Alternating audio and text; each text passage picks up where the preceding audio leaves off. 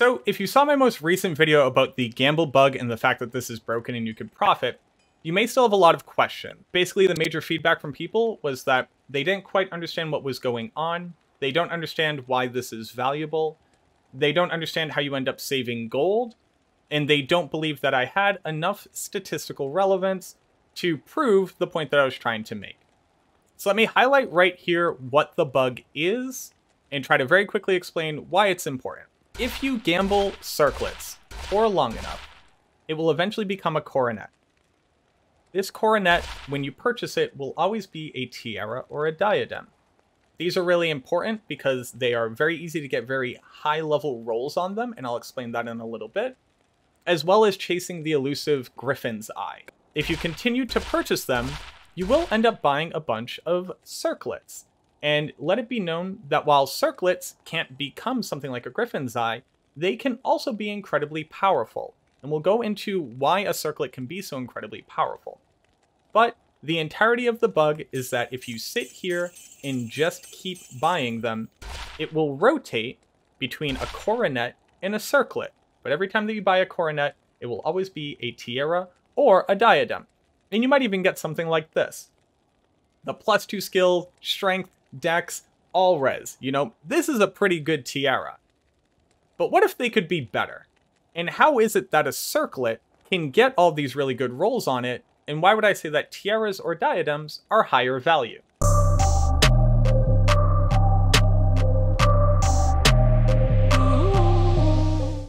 So here on Maxroll, we have the D2 planner, and what I've done is I've built arguably a perfect Circlet. So this Circlet has 2 to paladin skills, 20 FCR, 30 strength, 20 dex, all res, and 2 sockets. This is a ridiculously powerful Circlet. If you look at the level that the Circlet would need to be able to roll these mods would be item level 87. So to be able to shop an item level 87 Circlet 100% of the time, your character would need to be level 92. But why does this have to be such a high level? +2 to a character skill, so +2 to paladin, +2 to sorceress, etc., requires affix level 90.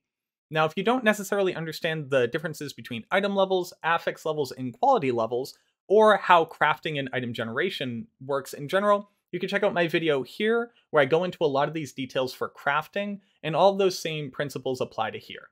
This says item level 90, but this says we only need item level 87. Why is that? Every Circlet, Coronet, Tiara, or Diadem have 2 really important values: their quality level and their magic level. For a Circlet, especially on a high character level, the item level plus its magic level is equal to its affix level. So what does that mean? If we have 3 magic level, 87 plus 3 means that this Circlet is high enough to roll at +2 to skills. Now, if you remember, I said that Tiaras and Diadems are more valuable. And why is that? A Tiara has 13 magic level, and a Diadem has 18 magic level. And on top of that, they also have very high quality levels. So a Tiara, no matter what item level it is, will always be minimum affix level 83.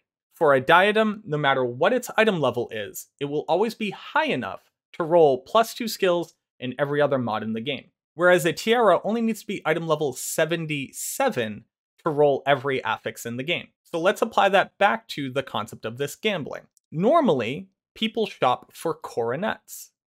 A Coronet has a minimum affix level of 58, so it's actually not high enough to always hit that +2.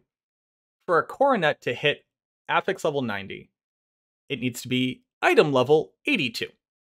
So a Circlet and a Coronet have very similar value. And if you are a character who's level 92, a Coronet and a Circlet are the exact same item. They can roll the exact same affixes, and at level 92, there is no difference in them at all. So why does this matter? Well, let's go back to that gamble screen and let's look at the differences. So if you did not know, the cost of an item in the gamble screen increases with character level. So I have a level 91 sorceress, which for our purposes is basically a level 92 sorceress.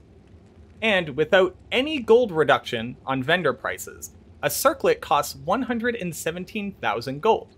Whereas a coronet costs 166,000 gold. So that's a pretty big difference. That 30 to 40,000 gold difference is going to add up, especially if you're trying to super farm and super gamble for really, really good circlets, tiaras, and diadems. But again, at level 92, a coronet and a circlet can have all of the exact same affixes. So they are equal in value, but coronets are more expensive. So you might be asking the question, well, Mac, that's all well and good. I understand that the screen bugs out sometimes, but buying those circlets is a waste, isn't it? If you're using this bug, every coronet that you buy will be a tiara or a diadem 100% of the time. So, theoretically, if you did enough data gathering to collect enough samples, buying enough circlets and coronets this way, you might be able to show whether or not the chances of getting a diadem and a tiara are equal to what you would expect on your character level. But it would be pretty crazy to go through and collect that much data, and it would be pretty difficult to actually calculate what your cost savings are and your time savings, right? One of the things that is really important to know here is that a lot of people will refresh the gamble page once the coronet goes away. So you have to sit there and wait until you get another coronet. Using the exploit, you could just keep shopping from the exact same screen and you never need to leave as long as your gold doesn't run out. But who would have the time to actually sit down and collect that much data? Especially when the community made it very apparent that even unless you're looking at thousands of samples, it really doesn't matter. What if somebody who was that ridiculous and that committed to a bit went through and did it? Well, we did it. We went through and did it today. It took hours, but we did it. What exactly did we do? We compiled 200 data sets of shopping 8 items from the screen every single time. So that was shopping 1,600 circlets and coronets, capturing how many were circlets, how many were coronets, how many of those became tiaras and diadems, how many of each one was magic, rare, set, and unique, and the differences between the circlets, tiaras, and diadems in each one of those profiles. It took a bit. But we got there. We stopped at 200 sets of data. Now, that's a lot. 1,600 items on top of the 500 that we've already shopped on stream that were showing similar rates to the expected values on a level 99 character. So let me very quickly tell you about how we compiled this information. We would buy 8 sets of items from the screen, never refreshing. If it was a circlet or a coronet, we bought it. We then captured what each one rolled as, either magic, rare, unique, or set, and captured the difference on a level 99 character. The reason why a level 99 character is so important is because your chances of upgrading to the exceptional, so a tiara, and upgrading to the elite, which is the diadem, increase with character level. At a level 99 character, assuming an average eye level of 97.5, because that's how the equation works, you expect to see a tiara 25.75% of the time, and a diadem 5.12% of the time, based off character level alone. And we did not shop only coronets. We shopped through circlets, and whenever a coronet came up, we bought it. Out of 1,600 total that we purchased, almost 1,200 of them were circlets, and 450 of them were coronets. Of those, almost 400 were tiaras, and 57 were diadems. Out of everything, the absolutely wild part is we actually got 4 Naj's circlets, and the chances of getting a set circlet should only be 0.1% of the time, and ours came out to be 0.34. That one was actually pretty buck wild. That's just variance. All of the data here, and I won't bore you to death with it, these are the rates according to how gambling should work. And all of our rates for getting upgrades, as well as rares and magic versions of them, are all pretty similar. We actually got a much higher diadem that were of rare quality, about 5%, but again, I'll consider that variance. Everything else was well within the margins other than our set. Now, if you take all of this data and compare it against what the chances should have been, our tiara chance was 24%, 24.6%, and our diadem chance was 3.5%.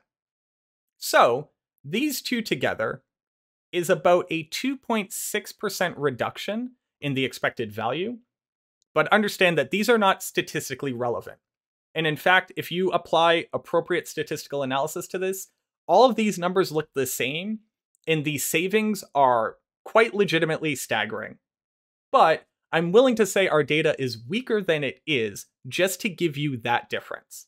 Using this method, when looking at our data, Circlet cost for how much we bought them at is 159 million. Coronet cost is 84 million. So our total cost is 243 million gold. Doing it this way. The argument is that rather than refreshing for Coronets, you could shop this way.